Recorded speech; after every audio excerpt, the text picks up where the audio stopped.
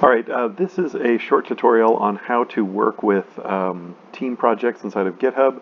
I went ahead and created it because I found the interface to be pretty confusing.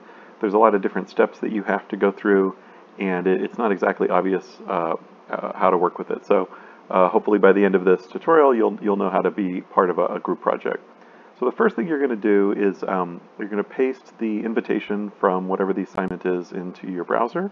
And it should give you a page that looks something like this. As before, you're going to accept the project. What's a little bit new about this is that there can be team projects.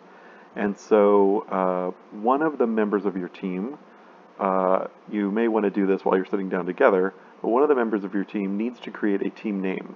The name is not particularly important, it's just the name has to be unique. So I could call it, Team Triton 2017 or something like that. So once you've created this team,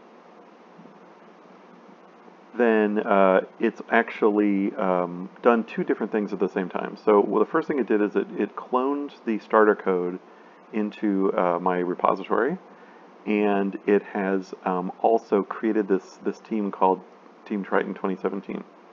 So now if I were to click on the assignment, I see all of the different starter code like it would be for a typical project.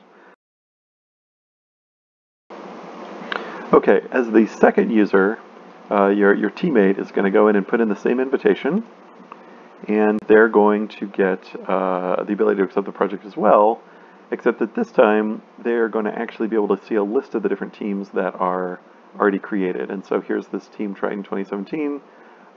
And if you hover your mouse over the icons, you can actually see who's on the team or not. So you'd have to communicate the team name to your partner. You hit join, and then once you do that, it will actually create now a repository that both team members would both have access to. And so I believe if you went into settings here, look at your teammates, you could actually see that. You now have two team members that are part of your project, and so you can use that to submit your assignment.